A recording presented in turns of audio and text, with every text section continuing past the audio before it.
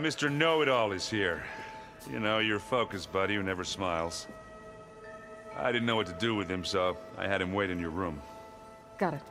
Thanks.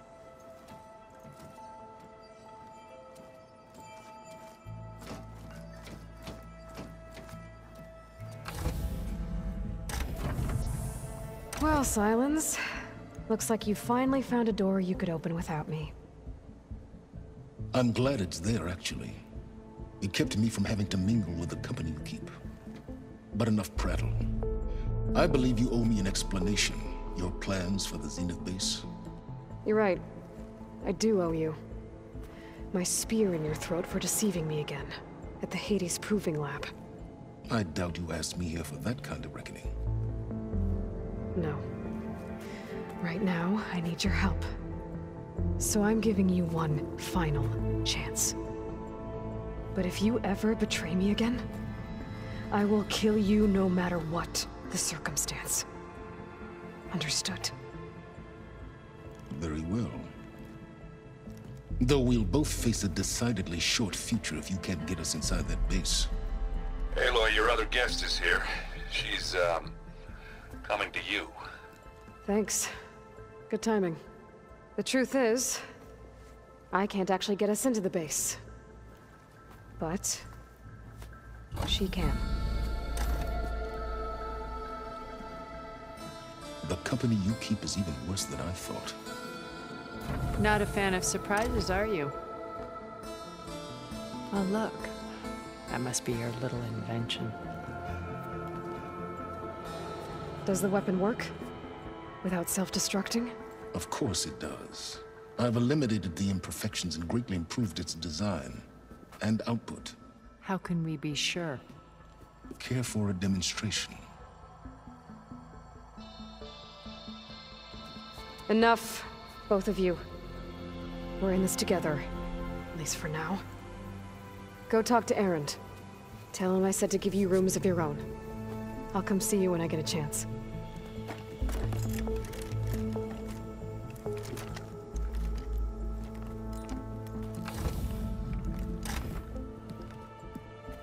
Oh, no. You first.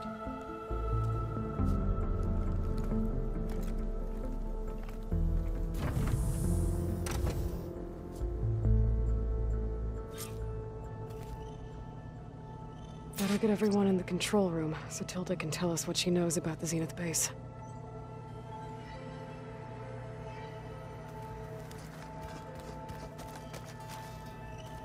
With Regalla out of the way, Hikaru and Zanok, they're safe. The future's up to them now. I do wish they'd drop all the honorary names they've given me. But if I've learned anything about them, that is not a battle I am going to win.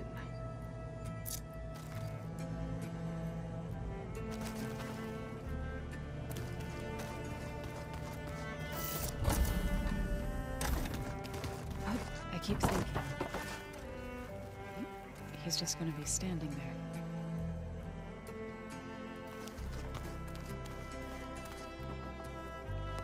Aloy, you came back with some interesting friends. Wish I could say we don't need them, but Sylens and Tilda are here for a reason. Even Regalla. Yeah, enemy of my enemy and all that, right? Right. Doesn't look like any of our guests are making trouble. Yet. So, Katala tells me you flew. Well, that's new. I've been busting my balls trying to learn to read. You're out there having all the fun. Don't worry. You'll be getting all the fun you can handle soon. With the Zeniths. Looking forward to it. I guess Sylens is keeping to himself, as usual. I was hoping he'd give me an excuse to hammer his sorry ass to the ground. Please don't. You telling me you wouldn't want to get just one good hit on that smug face of his? After everything he's done? Sure. Later. Right now, he's got something we need.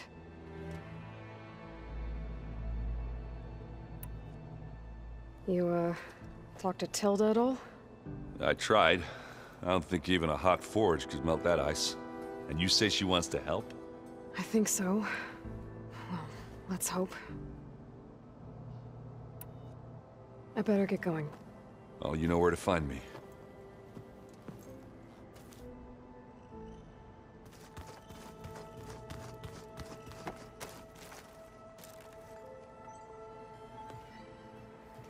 Aloy, it appears that we have some interesting new guests.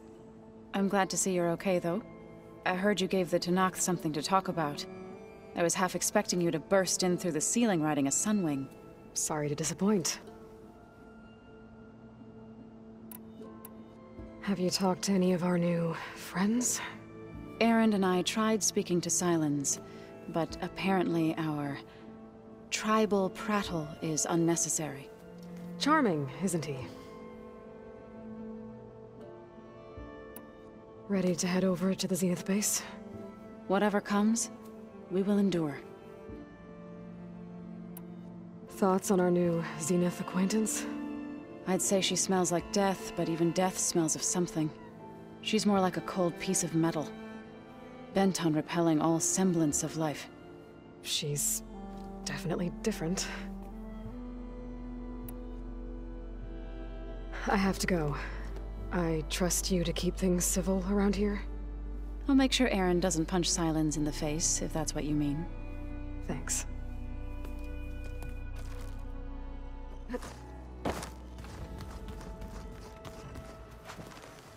You flew? Kotalo told me! And took out Regalla's machines? You know what? I don't even know why I'm surprised. I saw we have visitors, and a new weapon.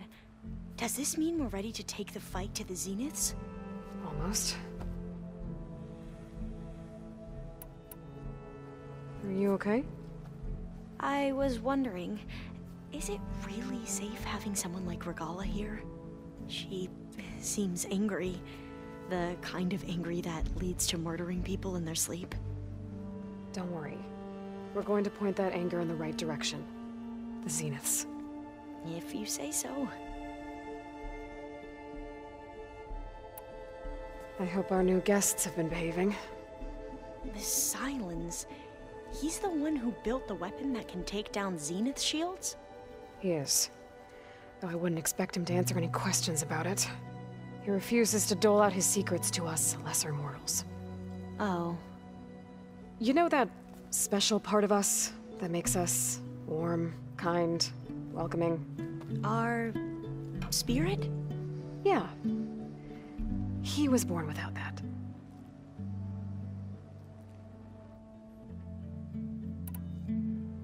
You sure you're okay going on this mission? I know things must be happening pretty fast for you. I've already braved oceans and madmen who thought they were ancestors reborn. Why not a few immortals with lethal drones at their command, too? Guess the more the merrier. I suppose you saw that Tilda is here. Our very own Zenith. I almost went up to her to ask her, well, every question I've ever had about the legacy. Every diviner I know would kill to get 5 minutes with one of the old ones. But now that she's here, all I feel is a vague unease. I don't know if I'm scared of finding out more uncomfortable truths, or just scared of her. Probably both. I need to wrap up a few things, but stay sharp. I'll be ready when you call.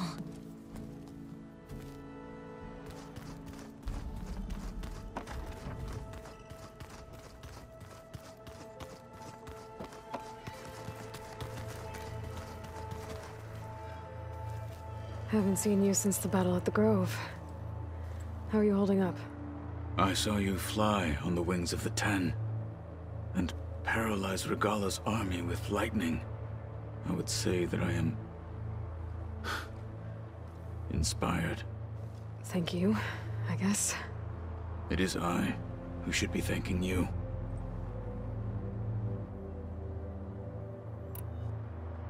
Look, I know you're probably not happy about keeping Regalla around, but I want her on our side when we fight the Zeniths. It is more than she deserves. Even so, I will not question your judgment. Thank you, Catalo. Things will get ugly once the Zeniths realize we're in their base. You'll need every trick you've ever learned. I would have it no other way. Many soldiers died in the old world to make sure we stood here today. We will endure on their behalf. Though, I am curious how you intend to defeat the Zenith's defenses without an army of our own. Leave that to me.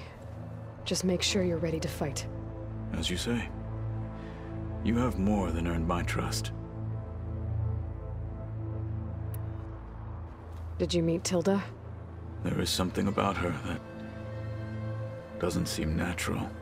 I wouldn't be surprised if my sword went through her and she didn't bleed at all. Honestly, with her, nothing would surprise me. I have to go. But I'll be briefing everyone on the plan soon. Understood.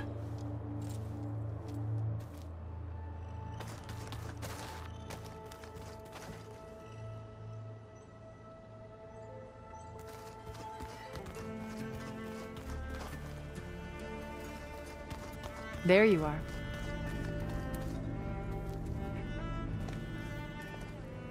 Well done, Aloy. Despite my reservations, you managed to secure Sylens and his weapon. You're truly a shining example of Liz's fortitude. I've been thinking about what you said at your house. How you were friends with Elizabeth. It was more than that, wasn't it? Perceptive as ever. You're right, we were together for a time. Okay, so... what happened? I was an orphan. I had always been alone. By my 30s, I was starting to wonder if that was simply my fate in life. And then I met Liz. We kept running into each other at conferences. We'd have coffee. At some point, it became drinks. I thought it was just shop talk, an exchange of ideas, but then I was surprised at how much I looked forward to seeing her. Soon we were flying halfway across the world every other week just to meet up. For the first time, I didn't feel lonely. I could imagine a future where I wasn't. I think Liz felt the same way at first. She had lost her mother a few years back. I filled a void for her. I know I did. But as time passed, it seemed as though she wanted less when I wanted more. And so we ended things. So helping me, restoring Elizabeth's dream, it's what, a second chance, yes. I made a mistake leaving Earth while Liz stayed behind. I should have done more. So when I saw you, a woman who has carved her own remarkable path, beyond even what made Liz a phenomenon, I knew I had to help you. To do right by her.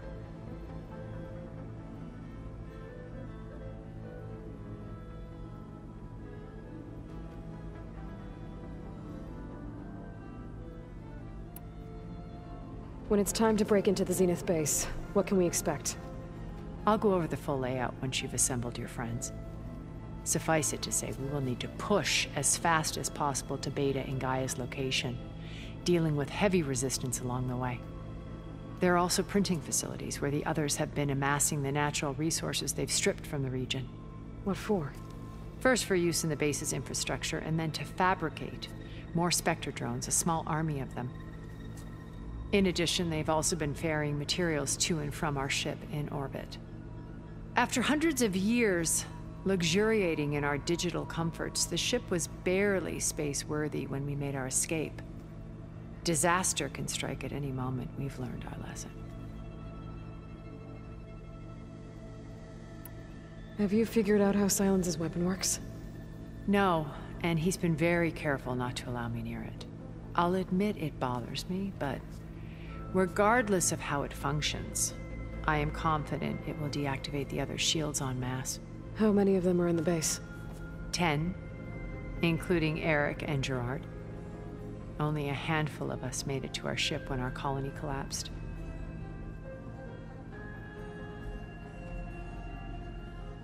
Okay. I'll let you know when it's time. I'll be here until then. And thank you, Aloy, for giving me this chance. My past has always been a struggle. More than once I've lost everything. But when I look to the future, I see Liz's dream fulfilled. A universe of new possibilities. Maybe we can make it happen. We will. I won't let anything get in the way. I promise you that.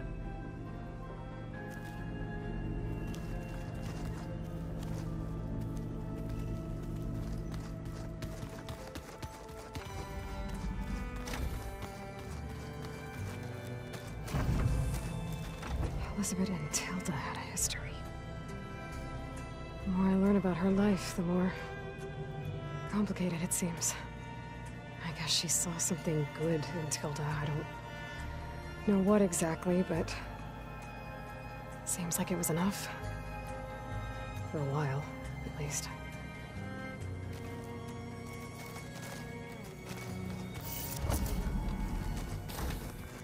This easy?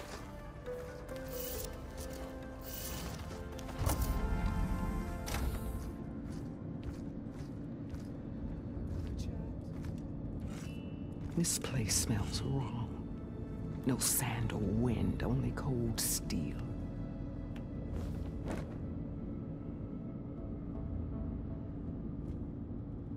And the others up there, your squad. They can hold their own. And as for this base, it may not be what you're used to, but it is a shelter. Call it what it is.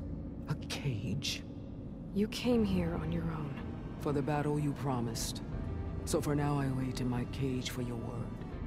Tell me when to strike.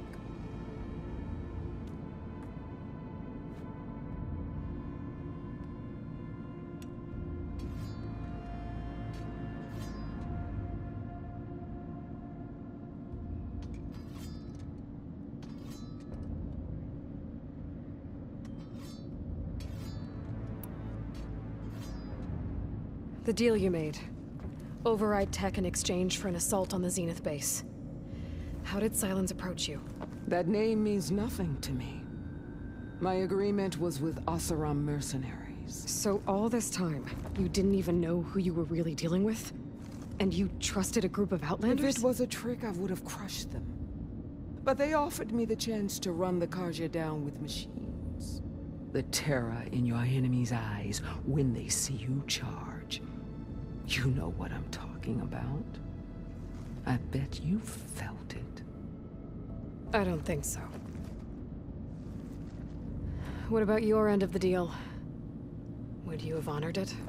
Had I killed Akaro and become chief, these Zeniths would have been the first of the tribe's victories. But because of you, my people will continue to consort with the enemy.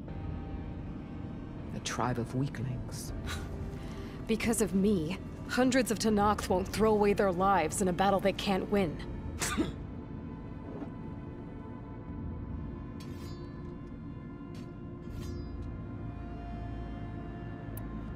The whole time I've been in the West, I've been fighting you and your rebels.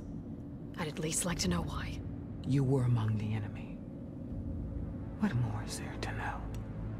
Why did you do it? Dork, Jiroka, Makalo, and the Karja pushed into the desert to raid our people. My brother's squad was among the first to intercept them. But the Karja captured them, strung them up, and burned them alive as an example. It was too late. I found them by the sound of their screams. So you wanted vengeance? Vengeance? No. I wanted devastation. To tear down the Karja's cities and drown the land in blood. Hunt down every last survivor and grind their bones until the sky chokes on the dust. But my chief betrayed me. Betrayed the Tenakth.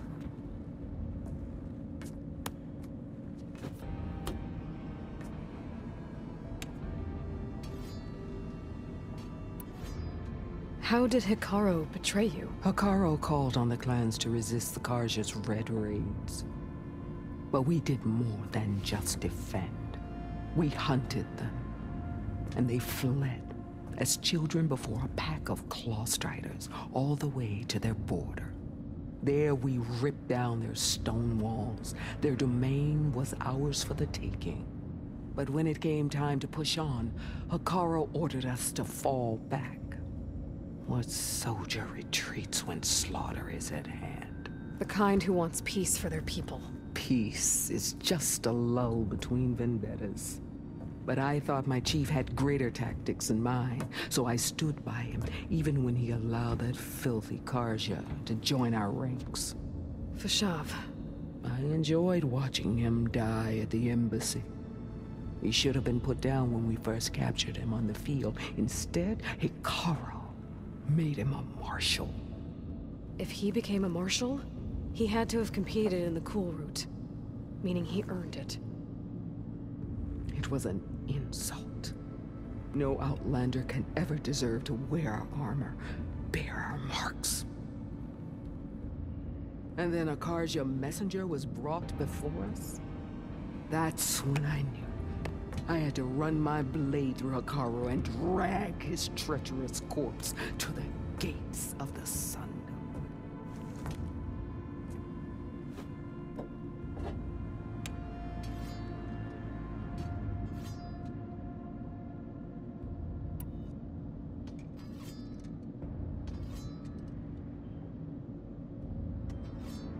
What happened when the Karja messenger appeared before Hikaru?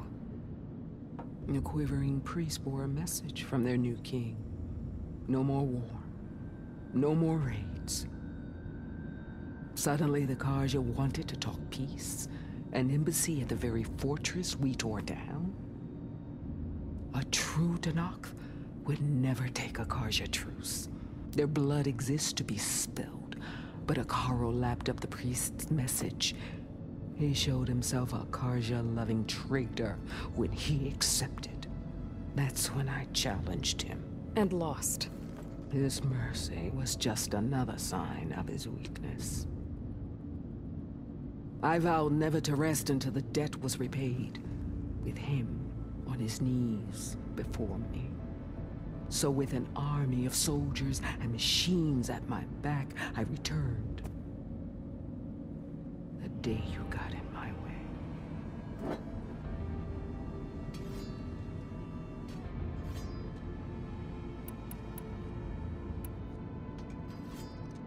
Are you really going to fight alongside me? I have no reason to betray you. Really?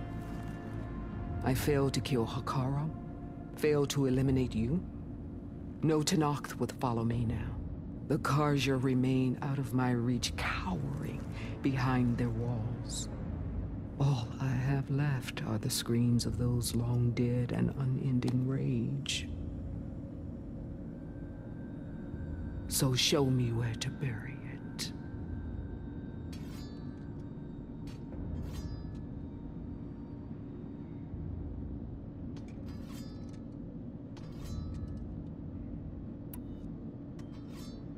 All right. I guess we'll both face the end soon enough. Ever since you got in my way, I've wanted to see your bones burned white beneath the sun. But if I'm to die in battle, then it might as well be with the one who flew with the wings of the Ten. I'll let you know when it's time to move out.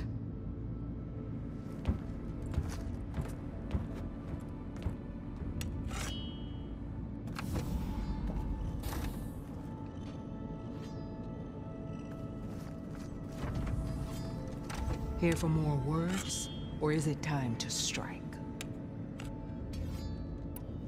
That's all for now. Leave, then.